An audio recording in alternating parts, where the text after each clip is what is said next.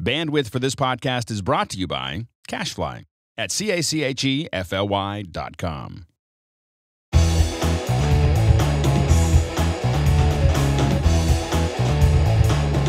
Welcome back to MacBreak Studio. I'm your host, Mark Spencer. With me, as is usual, Steve Martin. Hi, Mark.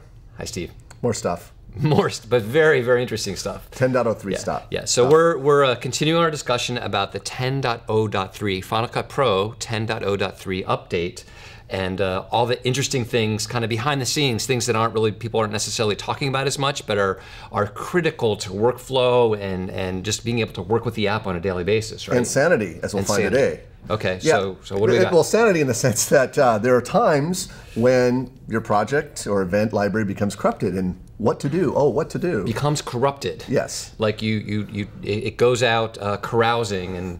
Yes, it goes out tomcatting at night, and then comes back all corrupted. You have a corrupted project file. Yeah. And you're useless. It wakes up hungover. Doesn't want to get out of bed. Right. Just wants to watch TV all day. It's just terrible. And that's happened. That happened in Final Cut 7 and stuff. That just happens sometimes in big complicated projects. And so, what do you start over?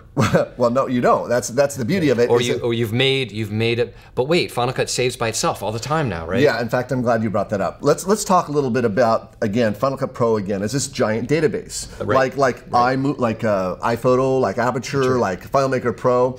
You don't save anymore because everything about Final Cut Pro is a database. So any change you make gets recorded. It's immediately written into that database. It gets written into the database, so right? There's no saving. Anymore. So that's a good thing. I mean, I don't Command S, Command S, Command S. Right. Although I have this programmed in my wrist. I'm always doing this. What are you doing? Yeah, so, but it doesn't do anything anymore. No, because again, the database is saved. In fact, since we're talking about it, let's go to the Finder and let's look at the database. So what I'm going to do is go to the Movies folder. This is where if you don't have an external drive, by default, Final Cut Pro creates two folders, Final Cut Events and Final Cut Pro Projects. Now, Final Cut Pro Events will be all of your media, all of your source media. So what I'm going to do is open up this one called The Planet, and you'll see here that there is the database, current version.fcp event. It's always called that for an event. Always called that. Every single one of these events has its own current version.fcp event. That's essentially the database that gets changed every time you make a change. It gets essentially new entries get made into it. So it's all the information for every clip about where you've put it in the projects and what pieces of it you've used and what filters you've put on it and everything. Yes, exactly. Except we're looking at the events folder. Oh, the events, right? I'm mixing up the events with the project. Well, there's two different databases. That's the thing. There's the event database, but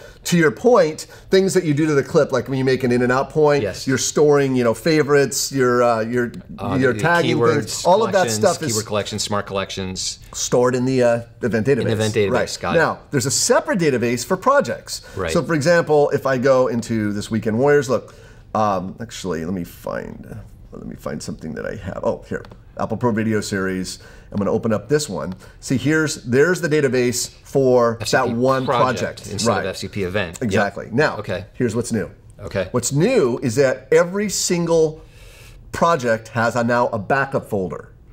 And here is the backup file. Okay, now let's see if I can make this big enough so you can actually see the whole file name. Yeah, well, hopefully you can see the whole file name. It's named by date, it looks like. Yeah, well, there's the year, 2012, there's the month, there's the day. Okay. But it also has a timestamp, hours, minutes, seconds. 11:36 and 52 seconds. Yes. Wow. Now, here's what happens. PST, is that Pacific Standard Time? Wow, okay. Isn't that awesome? Yeah. I mean, Apple and their meticulous detail, and that's okay. So what's great is the backup happens every 15 minutes. Automatically.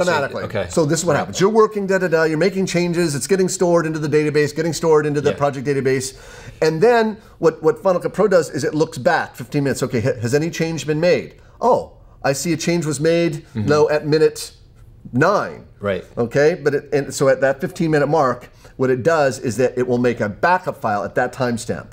Okay, brand new backup Brand new backup every 15 minutes. Does it replace the last one, or do you get a long list of them? It just replaces the last. So instead of the autosave vault from Legacy Final Cut, where you ended up with and it started. And that got significant after a while. Right. So this is always one that's based on. It's never older than 15 minutes. That's right. Now, to be clear, if you're working on a project and you don't do anything at all for 15 minutes, it'll look there and say no changes made. Fine, and so basically the backup file and the project file should be identical. Wake me up when you've done something.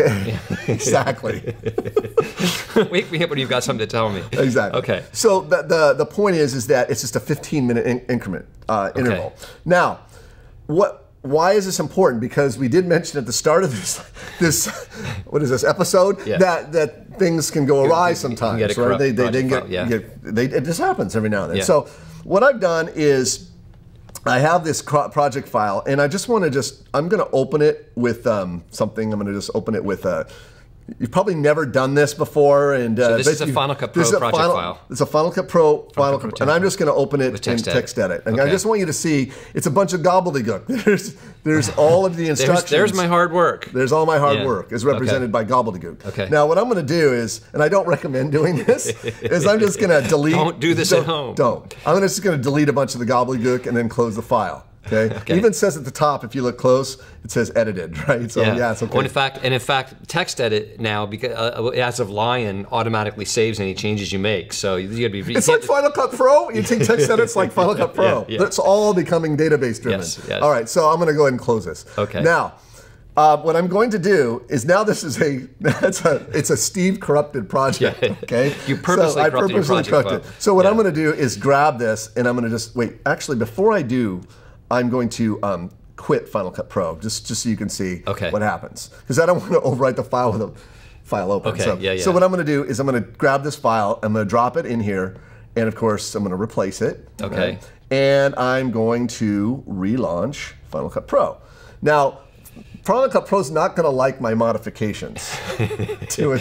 It doesn't like when you just go into the file and randomly rip stuff out of there. No, it really hates it. Aha. Look, Final Cut Pro cannot open. So this is. So wait, you might have dozens or hundreds of projects, but if just one of them in there is corrupted, you can't even open Final Cut Pro 10. You're stuck. So this is really good because you could have some old project that you don't care about. Right. I don't care if it's corrupted. Who cares? It's not mine. But it's stopping you from doing work. More to the point, you see it says, what if I have like Weekend War? What if I have 20 Weekend Warriors projects? What's interesting about this window is if you click this little arrow over here, this will actually take you to the actual folder that contains that corrupted project file. So if you have the inclination, you can then try to backward engineer it or open it up or whatever. I'm not going to do it. I have no interest in that. Right. But look. There it is. I mean, you can at least investigate. That would be like an investigate button, okay? Right. But you can say like, look, just quit. I'm gonna go to a movie or something. I don't care. I give up. Oh, I give up.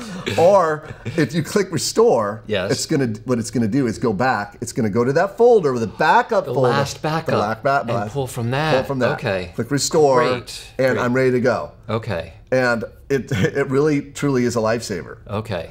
Now, what's interesting, and I haven't tried this, is every time you're editing and like the last 20 things you're doing, you're just going in a totally wrong direction.